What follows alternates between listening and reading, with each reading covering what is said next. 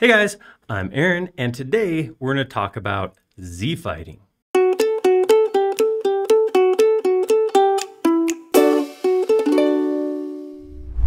So Z-fighting is that situation, that flicker you get in SketchUp sometimes when two parallel surfaces or near parallel surfaces are so close together that the computer's not quite sure which one to draw first. And what ends up happening is as you rotate, it'll jump and show one versus the other, and it'll go back and forth real quick, and it can create a flicker effect on some materials, which we'll take a look at. And the other thing it can cause is bleed through. This is where edges that should be behind surfaces start showing up and peeking through the surface, and they shouldn't. It's unfortunately one of those things that the system we use, OpenGL, does that in certain situations. So it's not really easy to eliminate, but it is pretty easy to take care of and fix if you run the problem. So I have a couple thoughts I wanted to share with you on how to modify your models to prevent bleed through. Let's hop in and take a look at them right now. Okay, so I have two samples here. Oh, you can already see one doing his thing. Look at that. Look at that flicker. Okay, so this is the first issue I was talking about. Right here, this is something that the first time somebody does something, they'll get this. They'll be doing this with a basic model and not understand what's going on, think something's wrong, worry about replacing their monitor or their video card. Not a big deal. The issue here is we have two pieces on top of each other. So right here, I have this face. I'm just going to slide it over like this. I'm going to slide it over exactly 20 feet so I can slide it back real easy. And you can see there, here's the carpet I put on there. And here in this group right here, I have on the walls tag, I have a face down here too. So these two faces are in the exact same place. That's the issue. So I'm going to do this real quick. I'm going to undo that. And I'm going to look at one of the solutions, which might be to grab this face and scoot it up. I don't know, we'll go like ½ an inch. All right, there we go. Look at that. That looks perfect. Now, obviously, if I come in and build an interior wall inside this carpet, it's going to be a ½ inch wrong, so it's going to be an issue. If I get back really, really far, eventually I might have another flicker happening there, but for this particular model, that works pretty good. It's not ideal. It is not ideal to have this be wrong. The carpet should be on the ground and not floating above it. So it's not the perfect solution. Let's talk about perfect or closer to perfect solutions. Unless there is a reason, it probably doesn't make sense to have two faces right here. So this is the next thing I would suggest, is either going into this group, completely deleting that extra face and just leaving the carpet down there, or take this carpet material and apply it directly to the floor inside. I know some people like to have, different groups of different levels of construction, and that's fine, that works. In that case, you'll have to work around that. But if it's something as simple as this, why not put the carpet just on the floor geometry? That's pretty simple. Or if the floor is separate, put the floor in one group and put the walls in a different group and don't have that extra piece. So that, generally speaking, when we see that issue, it's because people are putting extra geometry up because they want their, I don't know, their wallpaper to be in a separate group from their exterior wall or something like that. That's fine, but you will have that unless you turn one of the two off. Speaking of turning it off, that's potentially our solution to this next issue. So right here in this model, you already see it happening, sneak preview, I have some truss framing, and then I have some sheathing on top. Everything's in its own group here too. So I have, see, a walls group, a sheathing group, and then a trusses group. So if this is a situation you're in where you're modeling this, you're probably going to, anytime you model framing, if you zoom back far enough, you're going to end up with this. So this is not a single face like I saw over here. If I look at this group, I'm just going to go ahead and edit it to isolate it, is actually, it's not broken into sheets, but it's actually the full width of the sheathing. So it's not like I'm cutting corners and just drawing a single sheet on here. The farther I get back, the closer the relative distance between this front face and the top of the trusses becomes, and it ends up causing that bleed through I was talking about. So they show up. So there's a couple things we can do here. One thing is we can modify our style. So in styles, if I go to edges and turn profiles off, that can sometimes, depending on the thickness, fix the problem. So you can see here in my close-up rotating, just turning that off made it a little better. I have to get back a little further to make it bleed through.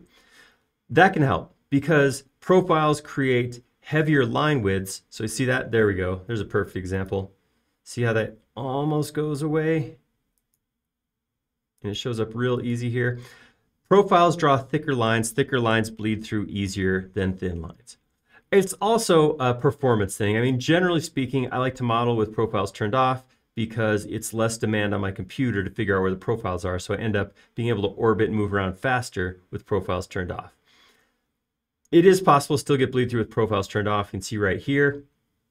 So there's a couple things I can do. Depending on the model, if I'm in a situation where, you know, I'm going to look at it in a spot where I can't see the trusses anyhow, I might be able to just come and turn my framing off, and that might be good enough.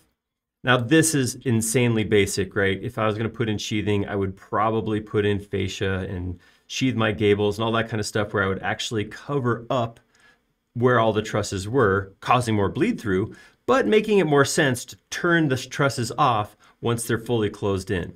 So in a lot of cases, if you're not actually actively looking at the framing in a view, turning it off might be a good way to get rid of that bleed through.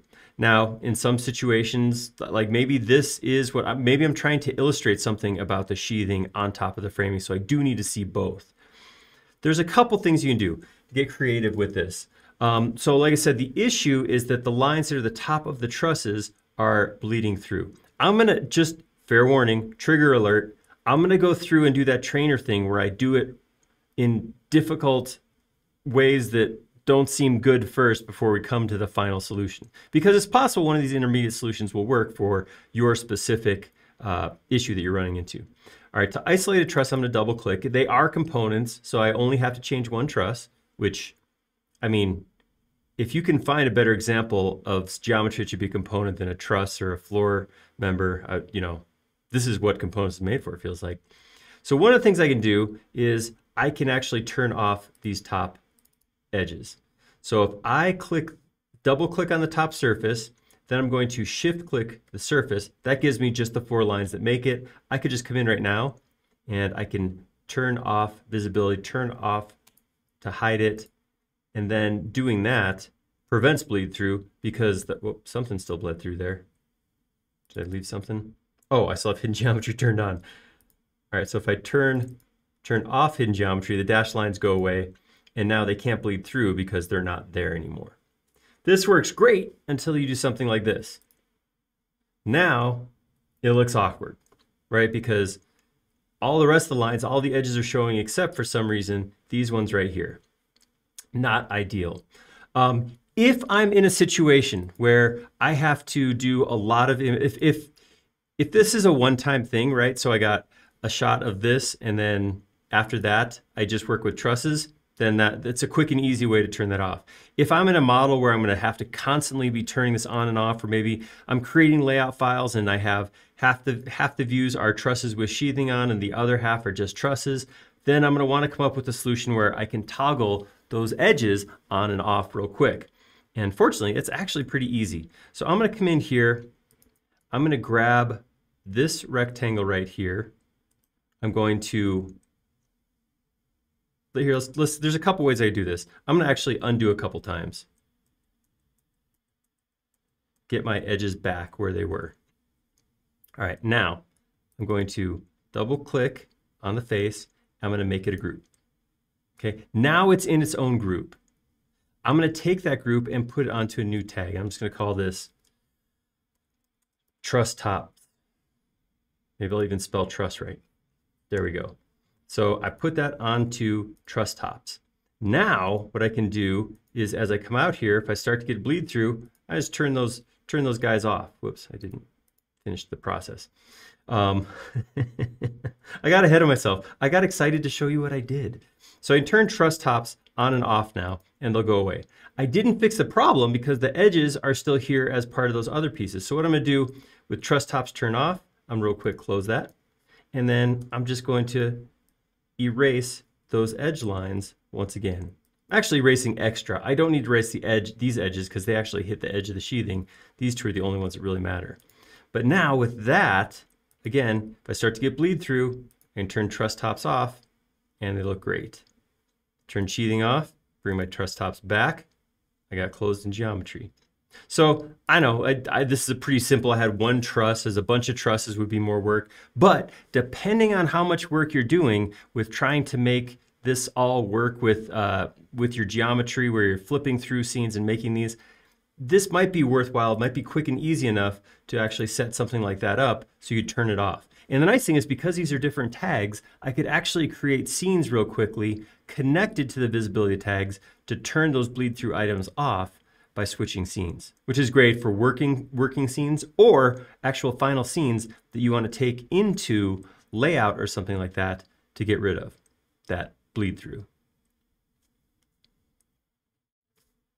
So hopefully if you didn't have an understanding of what Z-fighting was, that explained it. And if you've seen Z-fighting and fought with Z-fighting before, pun intended, hopefully you like that and it gave you some options to work with. Like I said, some of those seem like they're maybe a lot of work. Some of them are pretty easy depending on your job, but those are options. Understanding what Z-fighting is and why it happens is kind of essential. Once you know that, the solutions are fairly easy to put in place.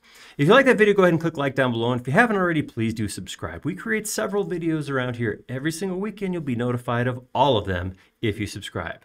Most importantly though, please leave us a comment. Let me know what you think of this solution. Do you have a better way to combat Z-fighting? We like making these videos a lot. We like them even more when they're showing something you want to see. Thank you.